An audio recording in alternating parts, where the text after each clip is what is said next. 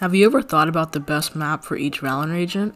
Well, that's what I'm going to be talking about in this video. I'm going to be going over all 17 agents in this video, so stay tuned for your favorite agent, and let's get right into this.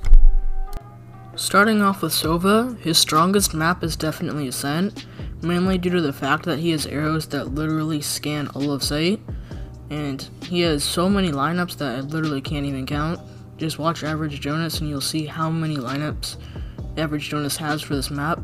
Now, I am a Sova main, and I play Sova on Ascent, so I just know how overpowered he is, and to win on Ascent, he's almost a must pick, and he's literally so overpowered on this map.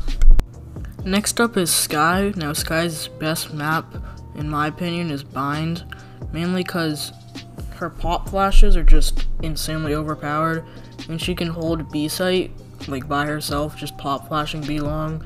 And if you blind them, it's the freest kills ever. And she can also dog out on attack, clearing so many angles at once. Next up is KO, and I chose Split for KO because the initiator meta on Split right now is kind of weird with Sova. Sova's the best initiator in the game, so when you can't play him on a map, it's really wonky. And Skye's a pretty popular pick right now, but KO's knife can disable Killjoy setups, and it's just really useful. He also has some good flashes like this that you can bounce off walls. You can also play post plant extremely easily. With even it being there, he can just throw his molly, which damages the bomb, so he's just very viable on this map.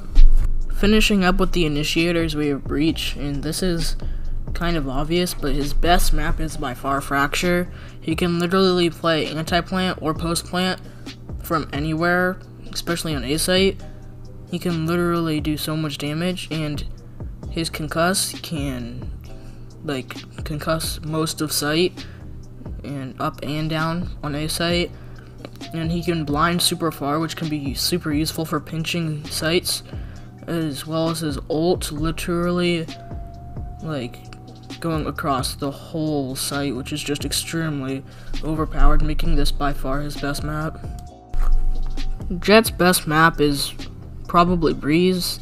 With it being so open, her movement is literally insane when used correctly. She can also op on so many different off angles. For example, you can op on the pyramids by updrafting, and her ult can be extremely OP by just being able to dash anywhere because of it being so open, and this makes Breeze the best map for Jett. Phoenix's best map is by far Haven. He has been seen played on Haven in pro play a lot, which is surprising because Phoenix is rarely played in pro play due to other duelists just being so much more meta, but his retaking capabilities is just unmatched on this, and his ult can gain a lot of intel, especially from somewhere like A short, and his flashes can just be super viable for retaking and getting on the site, making this his best map. Now I know what you're thinking, Yoru, he's not good at all, which I honestly agree with you there, but Bind is probably his best map because he can do so many outplays by TPing backside on both A and B site, and if you put his TPs into the teleporter, it literally makes the regular sound, which is the only utility in the game that can do that. So you can do extremely good outplays on this map, and if I could only play Yoru on one map, this would definitely be it, making it his best map. The best map for Raze is without a doubt Bind. Her boombot can literally clear all of Hookah super easily with an easy lineup. Her nade can create a lot of space, especially on B site, back site, and although it might not be the best map for flashy double satchels, she can still create a lot of space super easily. Reyna's very balanced on all maps, so she doesn't really have a best map in my opinion, but if I had to choose a map, I would probably go with Haven, mainly because her blinds can create a lot of space. For example, in mid, if she's pushing out a mid window, throwing a blind can blind, if used correctly, blind B site and garage at the same time, which can help a lot with certain pushes. Sage's best map by far is Split. She is nearly a must pick on Split, mainly for her wall on defending, With it being able to block off mid, that gives you so much mid control at the beginning of a round. Although a mistake I see a lot of people make, they're not walling like this, and especially in higher elo, people can actually, they know to jump on that box.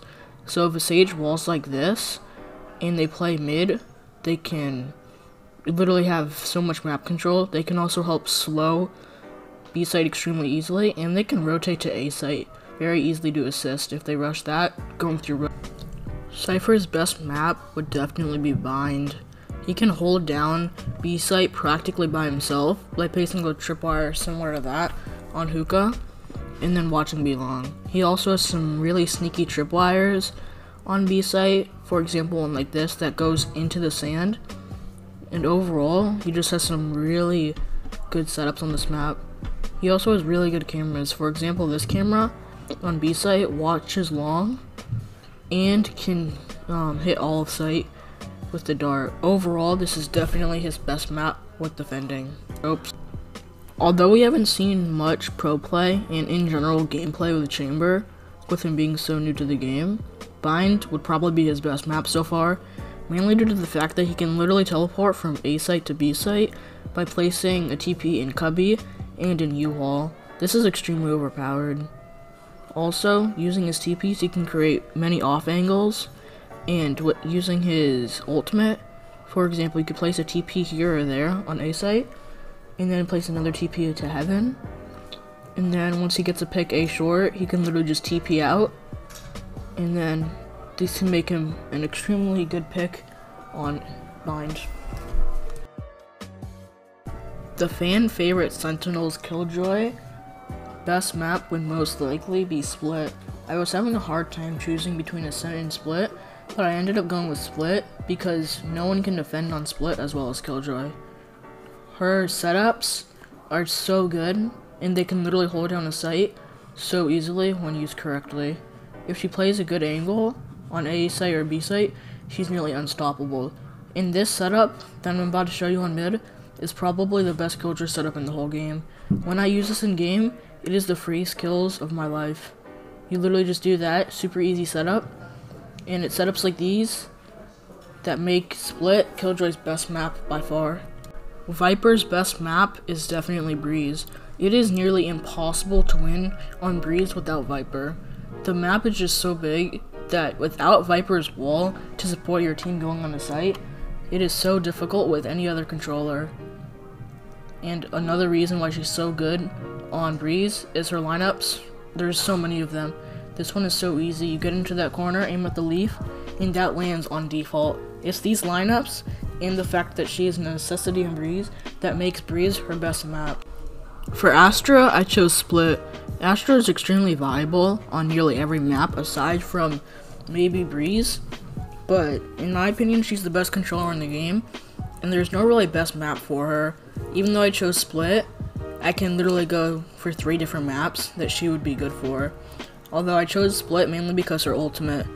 Her ultimate can shut down site so easily on attacking, and it can act as a really good Viper wall. So if you don't have a Viper on Split, then Astra can be extremely helpful, especially with her ultimate. Moving on to Omen.